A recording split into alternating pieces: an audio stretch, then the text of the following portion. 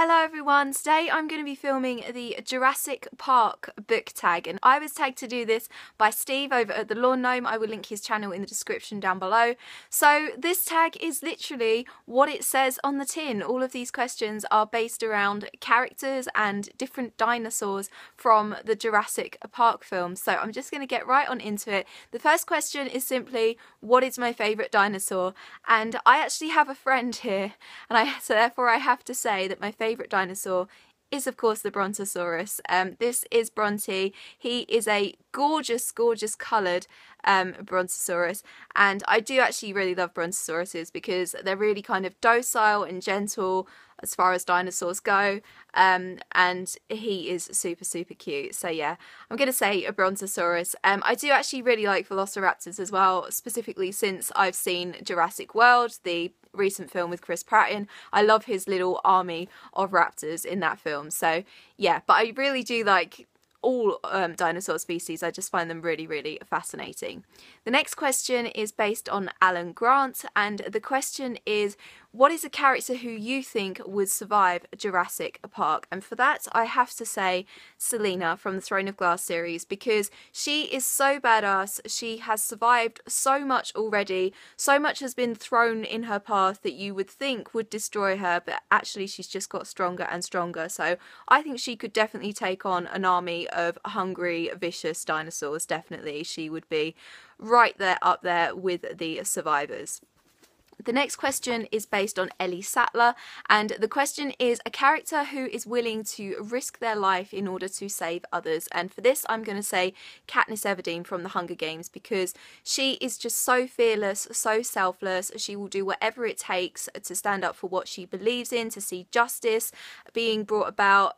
So yeah, I definitely think that she would throw herself in the path of any angry dinosaur who is trying to eat someone that she really loves.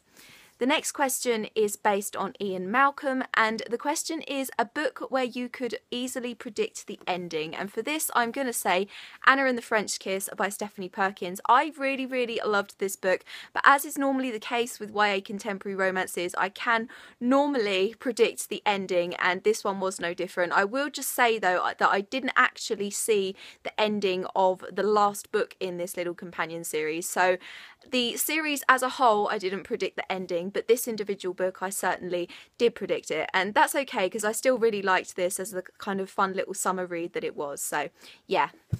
The next question is based on the character Dennis Nedry, and the question is a character who is willing to put others in danger for their own benefit. And for this I can think of no one better than Lord Voldemort himself, because he just kind of throws people into the path of danger for his own gain. I'm talking about Draco Malfoy most specifically, but also all of his Death Eaters. You know, they are fighting purely for him to gain a kind of life that he had before.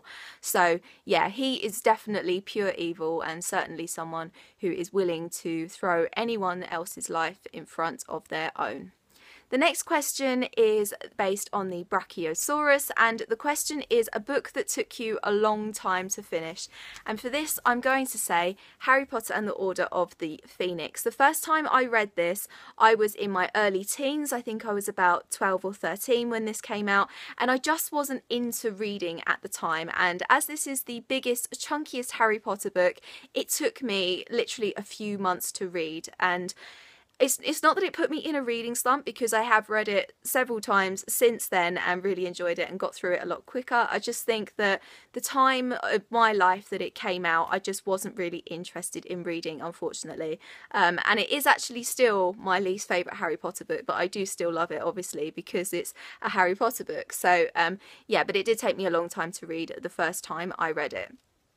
The next question is based on The T-Rex, a book that you found intimidating but ended up loving. And for this, of course, I have to say It by Stephen King. This is a book that I recently finished, and of course I was intimidated by this ginormous size. It's almost 1,400 pages, but it was so good. It didn't drag at all. The characters were amazing. I was just totally sucked into the action, and it was just so good. I gave it 5 stars, and it's certainly now one of my favourite Stephen King books. So yeah, really happy that I was brave enough, that I sought up the courage and the motivation to plough through it, because it was just absolutely incredible.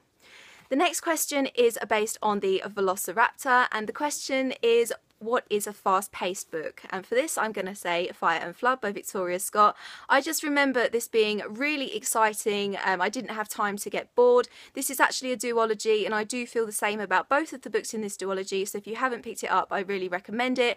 It's kind of an YA action adventure about a group of people who are in a Hunger Games type event to win a cure for their terminally ill loved one, and they are helped through this kind of event by with kind of Pokemon style animal companions, and it's really cool, very unique, and as I said, really fast paced. The next question is based on the Pterodactyl, and the question is a book that flew you to another world, and for that I'm going to say the Tearling trilogy by Erica Johansson.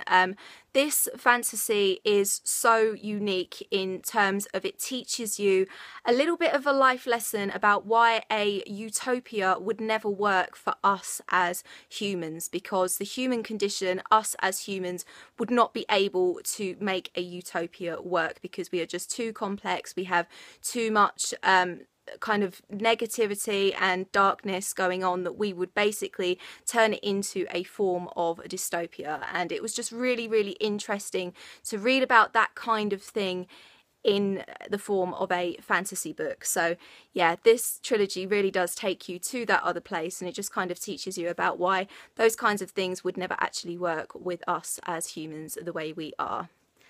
And the last question is the Triceratops, and the question is, it's not really a question, but it just says to tag 3 people. Now, I don't normally tag other people after I've done a tag, but because this is a question, I am going to tag 3 people. So I'm going to tag Cherry at Cherry Walker, Sophie at Sophie Elaine, and Jenna at Just a Little Bit Random. I will link their channels in the description down below, and I will also let them know on Twitter that I have tagged them. But if you want to do this tag, then please feel free to. So that is it for the Jurassic Park book tag. I hope you enjoyed it. If you guys want to do it, then obviously feel free to. I will leave all of my social media in the description down below. I hope you're having an awesome day, and I'll see you very soon for another video. Bye bye.